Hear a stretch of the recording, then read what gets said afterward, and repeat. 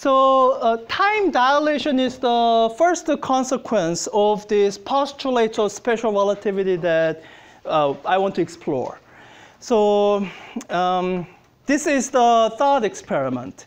Imagine you built a clock that operates this way. So you have a clock that operates by bouncing light back and forth between two mirrors. And so I have one mirror here.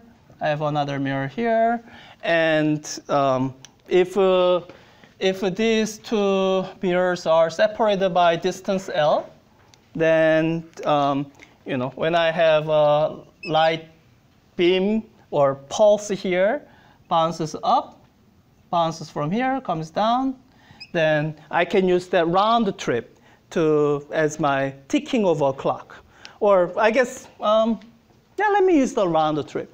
So as it goes up, comes down, when it comes down here, then some amount of time has passed. That amount of time t should be equal to 2L divided by c. Good? I feel like this is particularly nice clock because we've been just told the speed of light is constant at c.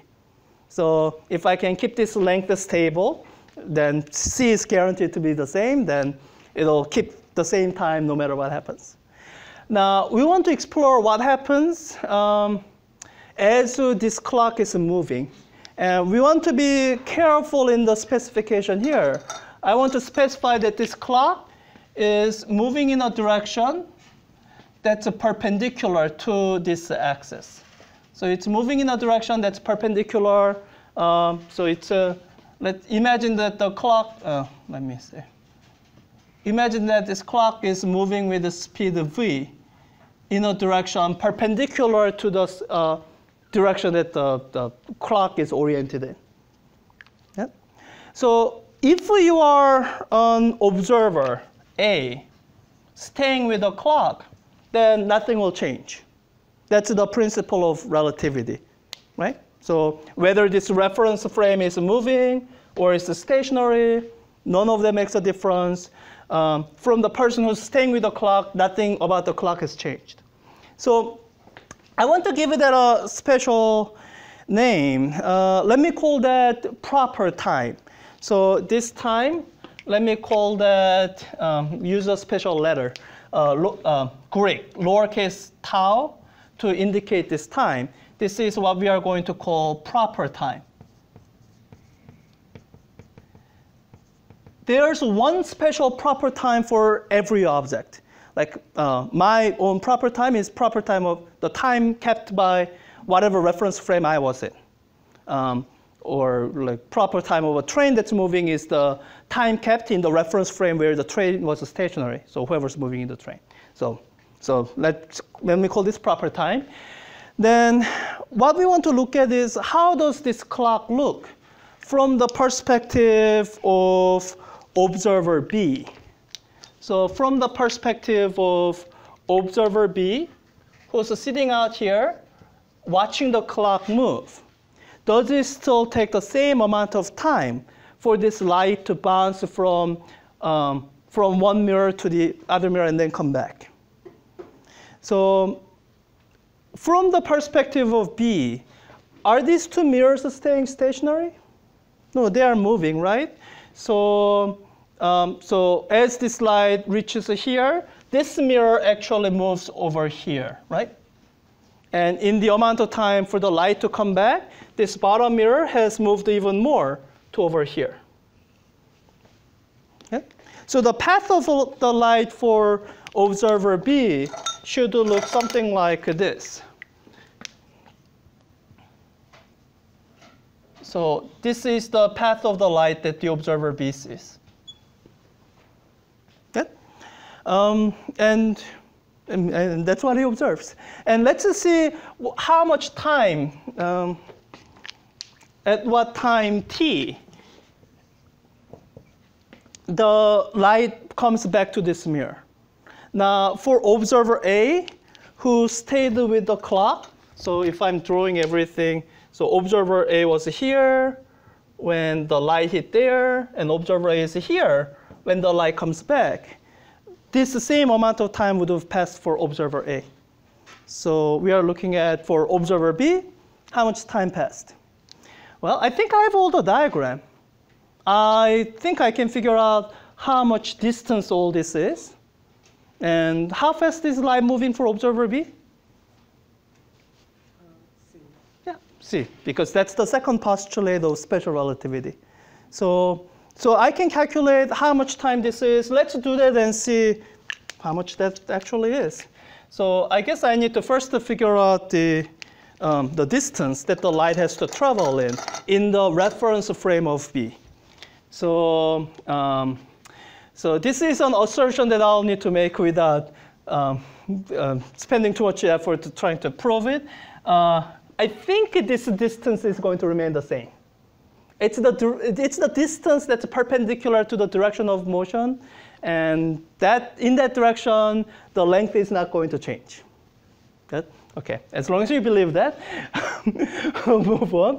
So this height will remain at length L. And I can come back and double check this when we have introduced Lorentz transformation. It's easier for me that way. So I need to know the length of this side. Let me call that delta x. Then this is a right triangle. I can figure out the hypotenuse. The hypotenuse should be square root of L squared plus delta x squared. So I need an expression for delta x. How far did the mirror travel in half the amount of time for the round trip? Can I use this expression? Not quite, right? Because this is not the time for this. This is the time for this. So I have to actually leave this as an algebraic expression, that this delta x is equal to speed times and some expression of this unknown time. So half this total amount of time. So t over 2. Yeah? And then return trip is exactly the same. So let me write down this algebraic expression and see if I can solve it for t. Okay? So the algebraic expression is the time of travel is equal to the distance. That would be twice this distance, square root of L squared plus delta x squared, which is the v squared t squared over 4. Distance traveled divided by speed. What's the speed? C. Speed of light is always c. By the way, that's one easy answer you can always get when we do special relativity. No matter what the situation tells you, speed of light is always c. That's one of your postulates. Even when it doesn't make sense, you know it's at least correct. Speed of light in vacuum is always c. I mean, you know, I do want you to make sense of it, but that's at least it's like a mantra. All right, so I have that. So time of travel would be t. So all of this is equal to t. And if this is beginning to look familiar, it's because it is. It's like what we did before. I have t on both sides of this expression, so I'm not done yet. I have to solve it for t. So let me solve it for t. Square both sides. So I have 4 over c squared times this, L squared plus v squared t squared over 4 is equal to t squared. Collect like terms. Let me go step by step. Distribute this. So you have 4L squared over c squared. 4L squared over c squared plus 4's cancel. So I have v squared over c squared times t squared is equal to t squared. Now I can collect the like terms on the same side. So moving this over here, I get minus v squared over c squared t squared. That's equal to this. factor out t squared, I get 1 minus v squared over c squared times t squared. All right, I'm going to solve for t in one single step. Everyone okay with that? Okay, let me do that. T is equal to square root of this. So 2L divided by C divided by this. Divided by square root of 1 minus v squared over c squared. Seems correct to everyone? Yes? Yeah. And let me introduce a new notation. So as we are going through special relativity, you are going to see this factor a lot. This factor of 1 over square root of 1 minus v squared over c squared. It just occurs so many times that if I had to write it down every single time I saw it, my hand will get tired. So there's, we call it gamma factor or Lorentz factor. We introduce this symbol, gamma, Greek letter, is equal to 1 over square root of 1 minus v squared over c squared. So standard notation for special relativity. It saves a lot of writing. So in terms of that, this t is equal to 2L over c times gamma. Or let's see, I see 2L over c was this proper type. So this is what we can say. This amount of time it takes for the light to come back, t is equal to gamma times the proper time tau. And this is the statement of time dilation. Does anyone see why we call it time dilation? Like everyone here knows what dilation means, right? Making things longer. Why are we calling this time dilation? Because gamma is always greater than 1. Yeah, gamma is always greater than 1. That's actually a good thing to note. Thank you, Gauger. Because, you know, gamma is this.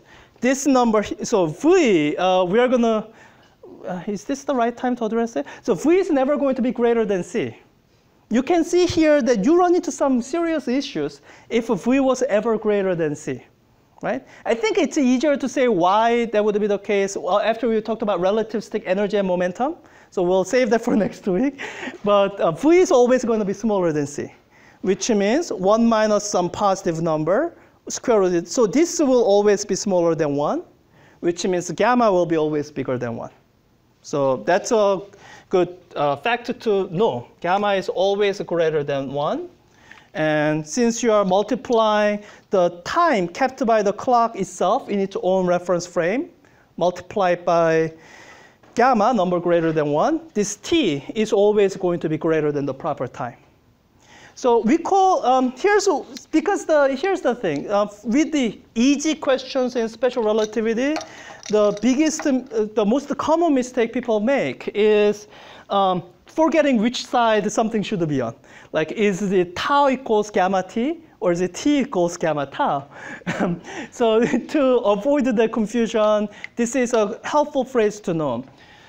Moving clocks are slow. That's the English phrasing of time dilation. And this is the mathematical expression of moving clocks being slow. And this is what I mean by moving clocks are slow. So you see how fast this clock is going, 1 second, and imagine comparing against your own watch. If this clock is moving past you at some speed comparable to the speed of light, in the time it takes for this clock to count down 1 second, your own watch will count to something greater than 1 second. So this is slow. Yeah. So that's time dilation. So not that complicated. Yeah. But it is a bit unintuitive. And I guess what we'll skip in the interest time, you can read about it in your textbook. So 5.3. Your textbook does give you some examples of time dilation. And the most, best known is measurement of the lifetime of muon. muon is an unstable particle discovered in the 1920s, 30s, early 20th century. And the interesting thing about this is, and yeah, so it has a very short lifetime. And if you are assuming non-relativistic mechanics, then that's not enough time for it to ever reach Earth from upper atmosphere where it's produced. But because of time dilation, enough of them reach us to actually measure things. Yeah, so you can read about that in the textbook. So that's time dilation. It's maybe not what you would have guessed, but once you drive it following these steps, it makes sense, right? Once you believe this, then you can believe that this bouncing back and forth of light somehow takes longer as this clock is moving past you. Okay?